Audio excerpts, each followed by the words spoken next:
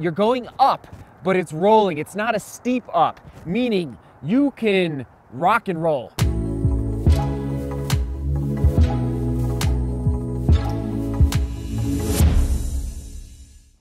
Oh man, folks. Oh boy, the weather has turned. I knew it was going to turn, but not this dramatically. Usually the weather, it feels like, you know what it feels like? It feels like I'm in Seattle right now, just very overcast and humid and like, I don't know, it just feels like it's about to rain. So I've got another mountain test today, little fitness test up in the mountains, and so we'll just see what we can pull off with this weather change. Obviously, I just gotta, usually the thunderstorms and lightning don't hit until 1 p.m.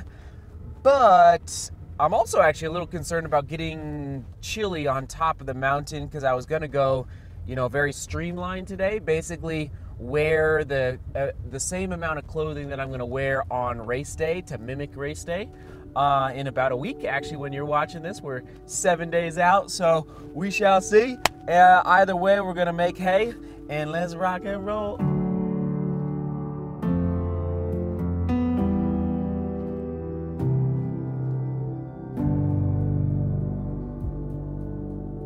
Okay, good news. We might be dealing with fog.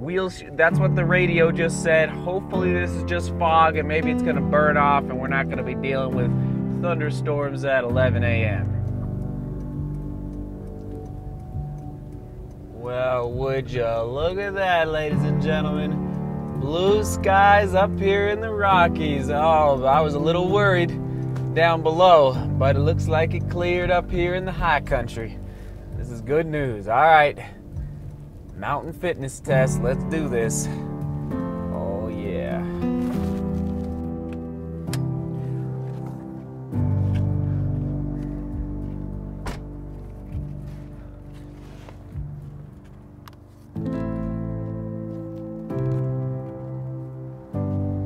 All right, here we are.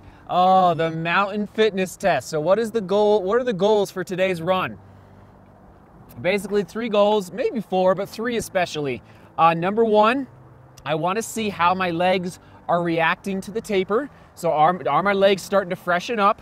Number 2, I want to see how my legs perform at higher speeds above 10,000 feet. Meaning, is my, like, I'm pretty confident my breathing is going to be there, but I want to see, are my legs ready for the turnover? Because for the Pikes Peak ascent, from mile 4 to mile, let's call it 8 to 9, so there's a 4 to 5 mile section in the race where it's rolling. You're going up, but it's rolling. It's not a steep up, meaning you can rock and roll. And there's a couple places where if you want to drop, like my goal is to drop it down to about 6-minute pace. Like there are some spots that are legitimately flat, if not even a couple spots that are actually a little downhill. So I want to make sure my leg turnover is ready to rock and roll. So that's goal number 2 for today's run at Grays Peak.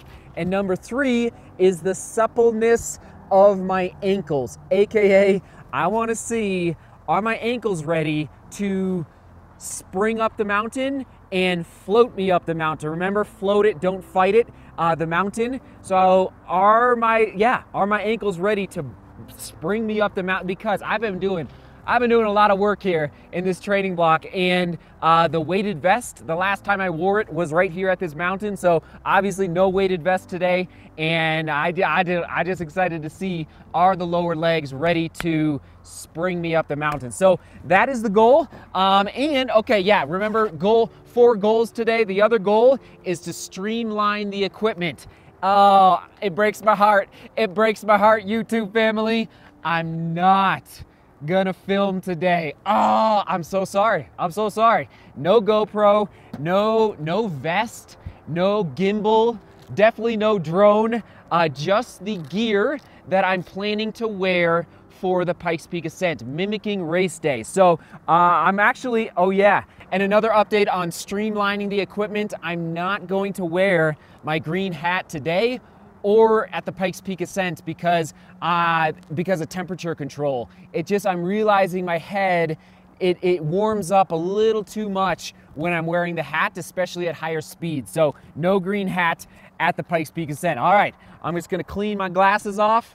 I'm gonna wear my sweat headband in the race. I'm actually ordering another one that's a little thinner, just because I just don't need something this thick.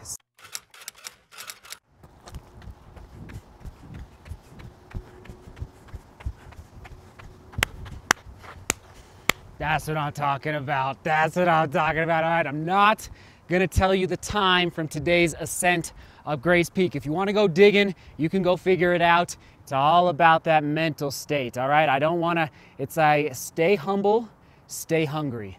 Stay humble, stay hungry. So I'm not even gonna go there, but let's just say the breathing above 13,000 was special. It was pretty special up there. So, okay, we're gonna dive into the freshness scale, and that's right, freshness is gonna be the key word, but before that, back in the studio, you know where I'm off to. See you there.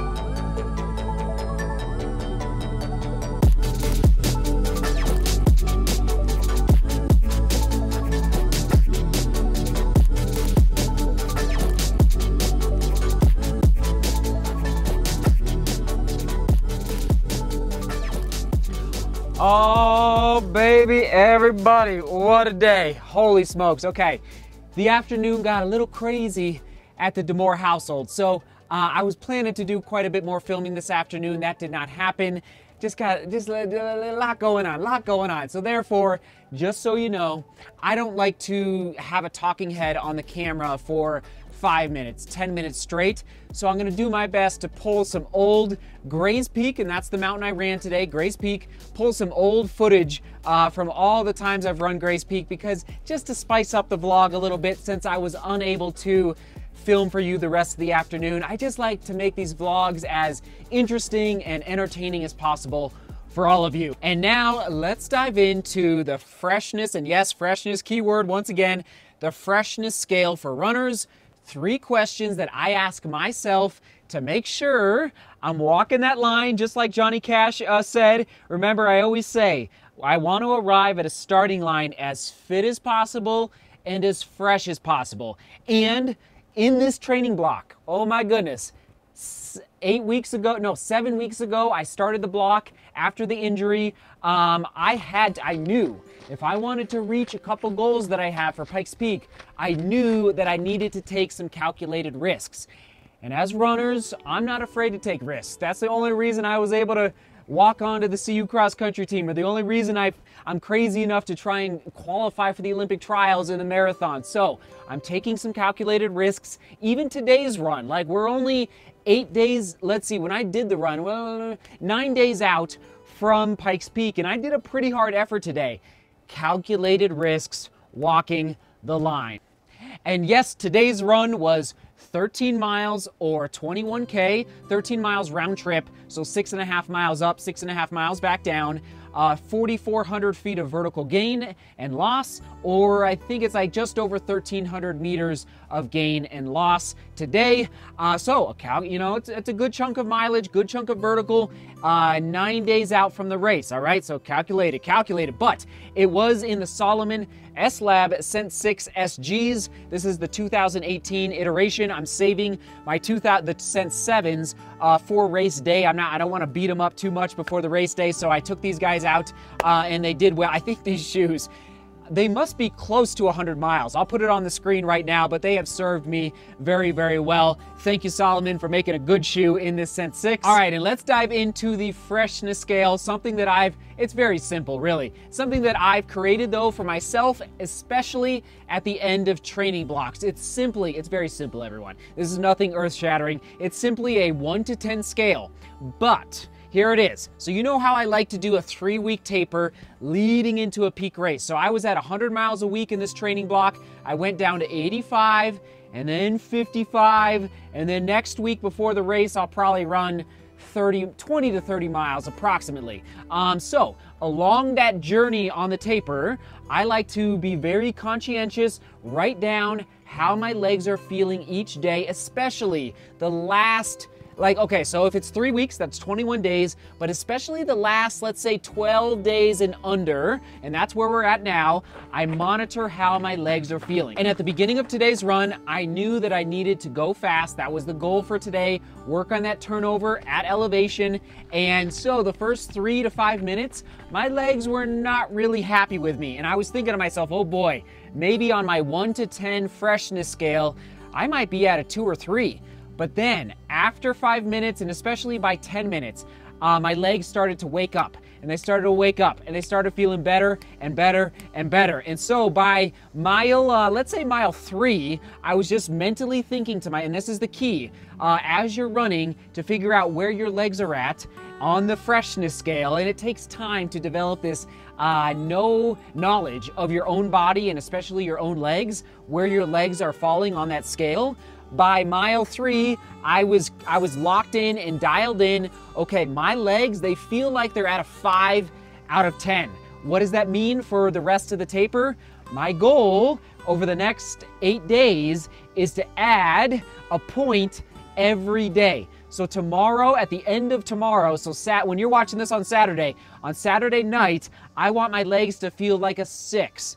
On Sunday, a 7. On Monday, an 8, 9, and then Wednesday would be a 10, and then 2 days to go before the peak race. So I'm actually okay with feeling like a 5. I wasn't sure how the legs would feel, especially after the vest run a couple days ago, you know, where I had 20 pounds on my back. And yeah, of course, I'm going to be a little extra tired from that.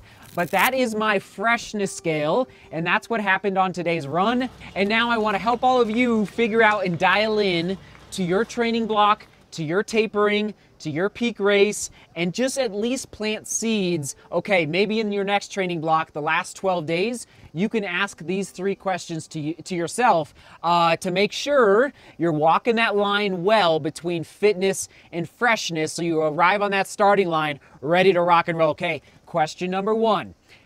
How do your legs feel on an easy day run in the last 12 days before a peak race?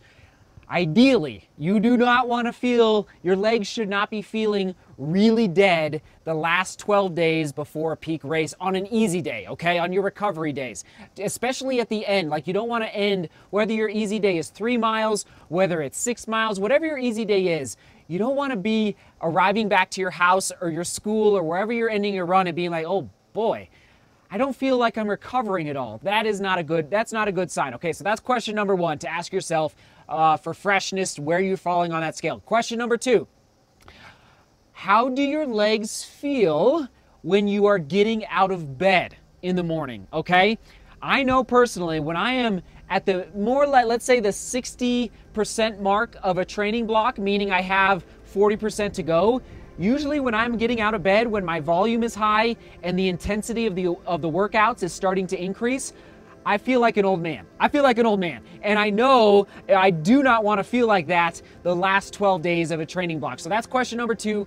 How do you feel getting out of bed? How do your legs feel? In fact, frankly, now that I'm thinking about it, my legs are feeling pretty darn good. Getting out of bed, like I'm not hobbling around like I need a cane. So this is a good sign. And question number 3, how do your legs feel when you do strides in the last 12 days? So I always recommend at least twice a week doing 4 strides, preferably like 110, 120 meters. So find a track or find a grass soccer field is even better. And it's not a sprint, it's not an all-out sprint, it's just a stride to get that turnover going and to make sure your legs are moving well. How do your legs feel in those strides? Do they have pop, or do they feel like you're carrying cement in your shoes, okay? if you feel like you have cement in your shoes, you might want to back off your volume even more the last 12 days of the training block, or even you might need to get a massage, you might need to stretch more, sleep more, eat well. That's a good telltale sign. I've been in that situation before where even a simple stride feels like it's hard, and it's for me, and based on my experience, that's not a good sign leading into a peak race. So those are the 3 questions I ask myself. How do I feel after an easy day? How do my legs feel in the morning after getting out of bed? And how do my legs feel doing 4 strides?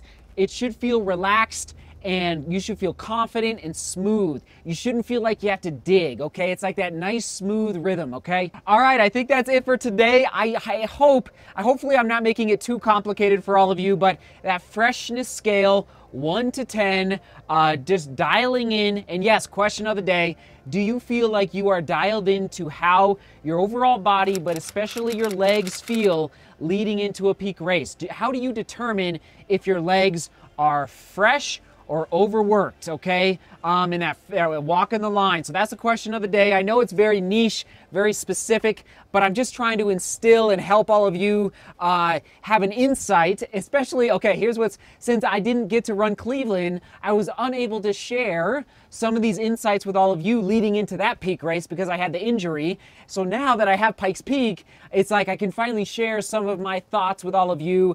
So that's what we're going to be doing here on the vlog over the next week, and just helping you hopefully dial into your racing leading into your big peak races. All right. And yes, if you want to dive more into freshness versus fitness, I have a vlog on the left for all of you that I made about 6 months ago. And then I'm going to pull a Gray's Peak run from last summer, 2018, on the right. Thanks for being here. Thanks for watching. I love you all. Seek beauty, work hard, and love each other. See you tomorrow.